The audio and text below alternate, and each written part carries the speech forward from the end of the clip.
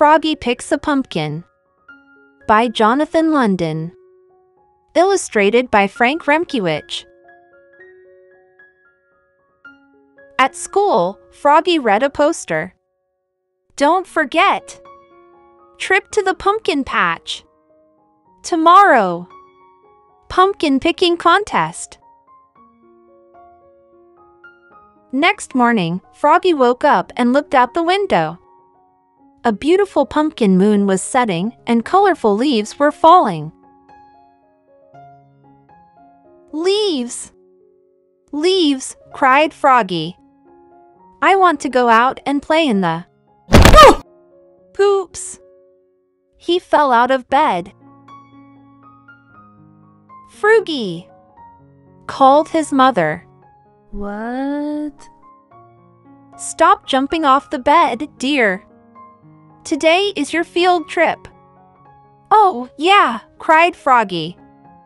It's time to pick a pumpkin. And he hopped up and got dressed.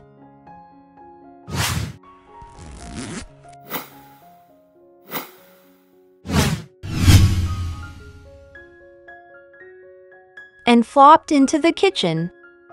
Flop, flop, flop, singing. Pumpkins, pumpkins, muffins, and pie. Pumpkin faces lighting the sky. He ate his breakfast of cereal and flies. Munch, crunch, munch. And imagined a steaming pumpkin pie. Yum, and a whole line of jack-o'-lanterns outside, lighting the night sky. On the school bus, Froggy bounced in his seat. Boing, boing, boing, and led all his friends singing. Pumpkins, pumpkins, muffins, and pie. Pumpkin faces lighting the sky.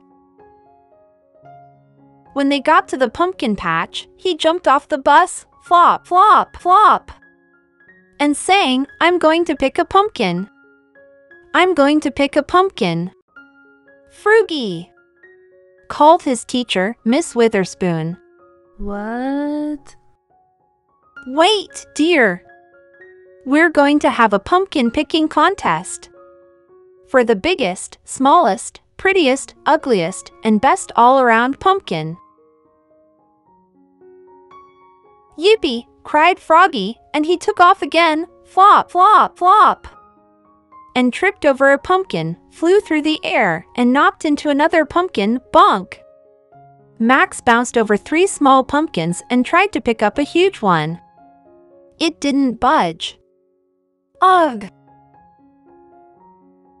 Travis said, step aside, and lifted it up.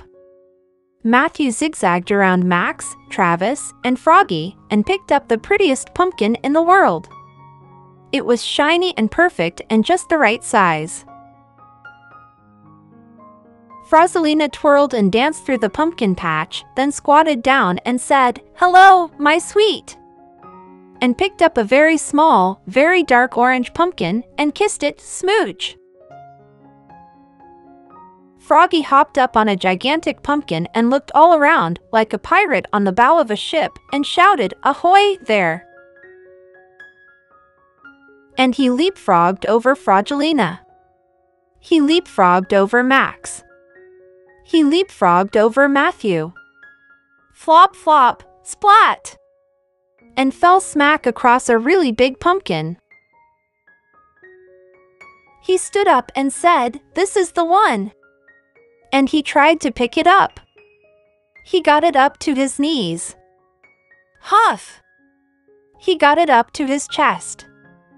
Yes! Then he trudged along with his huge pumpkin. Froggy! Called Miss Witherspoon. What? You're going the wrong way. Oops, said Froggy, and started huffing. Max yelled, last one in is a rotten egg. Everybody else ran with their pumpkins, and Travis rolled his big one. Rumble, rumble, rumble. When Froggy finally got there, he was too pooped to pop. and tripped and smashed his pumpkin. Smush! Oops, cried Froggy, looking more red in the face than green. Everybody laughed. Even Miss Witherspoon. Then she said, "And now for the winners of the pumpkin picking contest. 4 biggest. Travis. 4 smallest. Max. Max lifted his hat, and there, atop his head, was a pumpkin the size of a golf ball. 4 prettiest. Matthew.